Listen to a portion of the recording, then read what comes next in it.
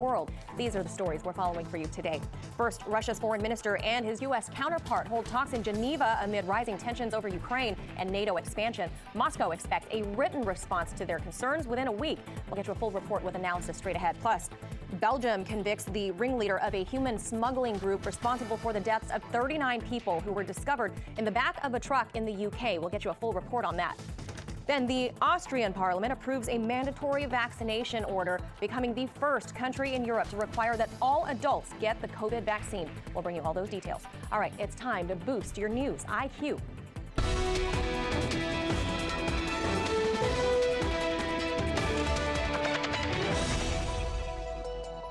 Russia's foreign minister Sergei Lavrov met with U.S. Secretary of State Antony Blinken today in Geneva. The two discussed Moscow's recent request that NATO stop expanding towards Russia's borders, particularly into Ukraine. But the U.S. and European NATO states have repeatedly rejected that proposal. RT correspondent Peter Oliver takes a closer look at what actually came of that meeting. In Geneva, the Russian side calling them useful and constructive, the US side frank and substantive, if you were going to sum it down to two words for each side. Sergei Lavrov, the Russian foreign minister, saying that the US had agreed to respond to a list of Russia's security concerns in writing sometime in the next week. He also addressed a number of documents that were released on the eve of this meeting by the US State Department that, among other things, concerned RT. Now, these type of State Department document dumps, if you will, they're pretty much designed to make sure that when these type of events take place, that the media are talking about what the US State Department wants them to talk about, and more importantly, that they're talking about those things in the manner and the way in which the State Department wants them to talk about. What was interesting about these documents is they directly accuse RT and the news agency Sputnik of being agents of propaganda, the example given being that we have published or talked about issues and incidents involving neo-Nazi groups and far-right groups in Ukraine following on from 2014. Now, RT and Sputnik are far from the only people who have talked about this. Many other media outlets, as well as Human Rights Watch as well, amongst other human rights organisations, have also touched on that. I asked the foreign minister what his take on that was, as well as the State Department's claim that there'd never been any threats from Ukraine towards Russia. These documents, which the US State Department has of course prepared deliberately for today's meeting, are simply impossible to read. It's enough to scroll through a couple of random pages to be sure none of the provisions stand up to any critical analysis. In many cases, it is simply a lie. As for the statement that Ukraine poses no threat to Russia, well, I'd like to repeat that Russia has never, nowhere, not a single time officially threatened Ukraine. Meanwhile, President Zelensky, totally supported by the West, publicly declared that if any Ukrainian citizens consider themselves Russian, they should get out to Russia. And he called those who oppose Ukrainian state terrorism in Donbass not humans, but species. So it's up for debate who threatens who. Well, Sergei Lavrov's press conference was open to press from anywhere around the world that wanted to attend. The US media that were in attendance, they focused on when Russia was going to attack Ukraine. Why is Russia doing this now? Why do you feel that you need to make these troop deployments now when really the security posture of the US and NATO really hasn't changed over the past couple of years? I think the US State Department should analyze the methods of CNN in regard to accuracy. You say we are going to attack Ukraine despite our multiple explanations that we won't. But saying this will happen, you then ask why now? When do we not attack? It's a strange question. Well, Sergei Lavrov's press conference was followed up with one from US Secretary of State Antony Blinken, the US chief diplomat, saying that the diplomatic route remained open to finding a solution to the tensions between Russia and the West right now. He said that he'd received assurances from Sergei Lavrov that Russia had no intention of invading Ukraine at this moment. He said he'd received those assurances in the past as well, but that if the actions of Russia didn't match up to that, then there would be a response from the United States and its allies, and that response would be swift, severe, and united. He said that there will be a response from Washington to those concerns that were voiced by Moscow, and that response will be coming in the next week. He also said that there's ways and means available to take the heat out of the current situation. Transparency, confidence-building measures, military exercises, arms control agreements. These are all things that we've actually done in the past, and that, if addressed seriously, can, I believe, reduce tensions and address some of the concerns. Well, the US Secretary of State also sketched out a potential timeline of where we could be going next. He said that once they've responded to Moscow, he would expect that there would be further meetings at the foreign ministerial level, perhaps here in Geneva, and if those meetings went well, that there could be another meeting between President Putin and President Biden, perhaps face-to-face, perhaps here in Geneva, a repeat of what we saw last year, which took place in this Swiss city. What we have seen, though, is a continuation, a willingness to continue the dialogue over these ongoing tensions between Russia and the West.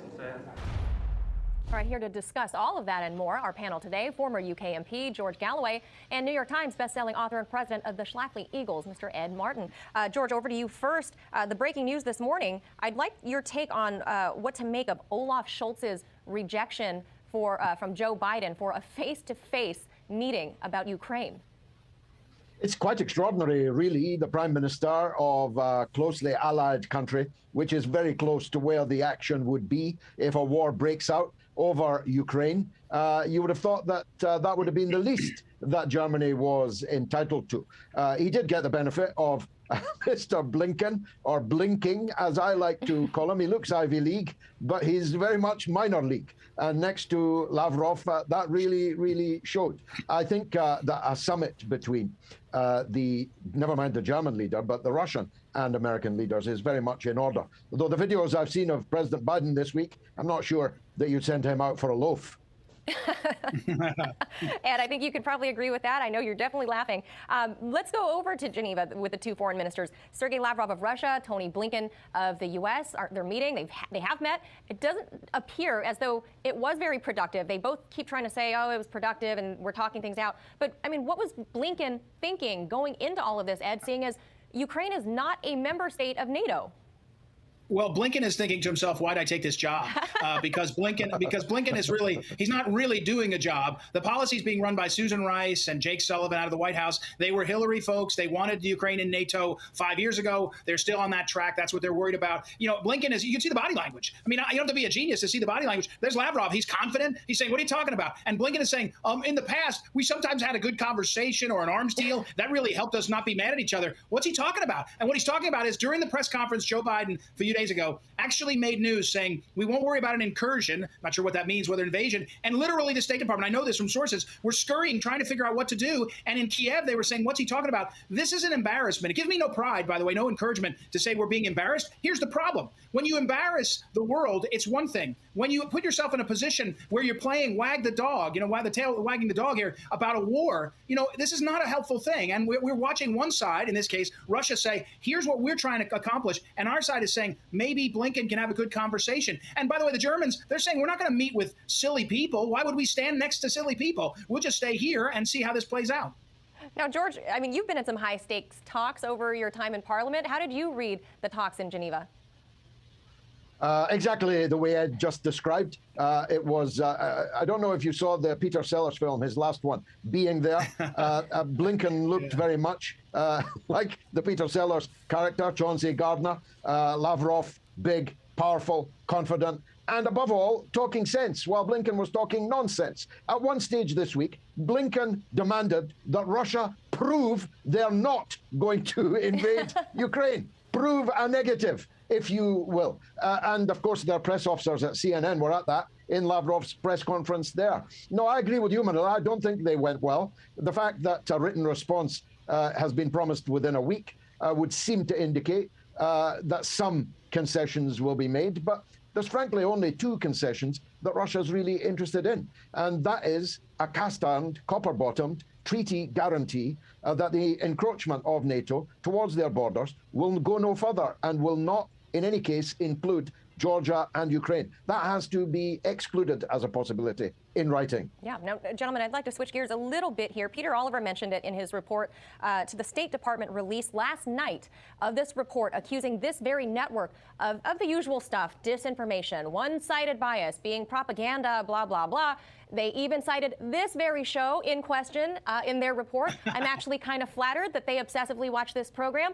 Ed, I've known you for years. Have we ever steered your answers to any questions that I've ever asked in an interview? I mean, can you compare that to your experiences with the U.S. mainstream media? Well, look, I was on CNN for a while. I was a paid guy on CNN, and I can tell you the pressure to go along and get along at CNN, it was every day. And look, the only thing I object to is I think Galloway will sometimes do disinformation, but that's because he's just a little clueless. I mean, that's not anything to do with any of this stuff. But look, this is a classic. This is classic. This is amateur hour. If you were running the state legislature in Missouri, where I was, you would put out a press release the night before. You know you're stumbling and fumbling, accusing somebody. Here's the problem. They weaponize this kind of crap. Press release. And what CNN and everyone will do is run a story on Russia hoax. And half the country will believe it because why? Big tech and big media are backed up by big government, and they're forcing the message. It's really, it's a threat to the country, our nation, when you see big government do this kind of political grandstanding in favor of a narrative. And I'll go back to this and simply finish with this. The neocons in this country are not in one party. They want war all the time. They make money off of it, and they increase their power. And more war is better. And the drums of war are being beaten in this country in America, and there's very few voices saying, hold on. And your show and others on this network are some of those voices. Yeah, I appreciate that. George, I'll definitely let you respond to I had to get that dig in. Ed's little dig there. But they say in this report that the viewers, as you know, speaking to what Ed just said, viewers of RT are basically anti-war, anti-imperialism, and are against U.S. foreign policy of interventionism. If that's what the viewers are taking away from this show or this network, I can't understand why that's a bad thing. I mean, what's your take, George?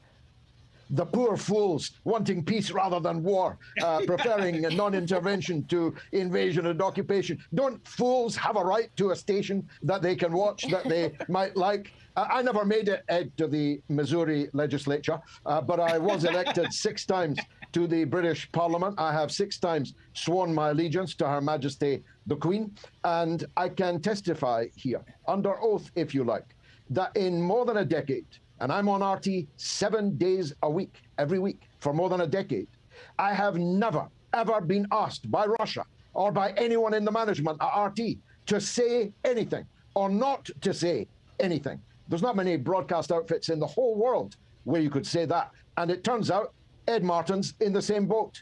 I think that they should listen to us in stereo. This is a place where people like us can speak freely. And people, if they want, can watch us. Absolutely. The only thing, Manila, is less Robert Burns quotes. That's the only thing I'm asking for.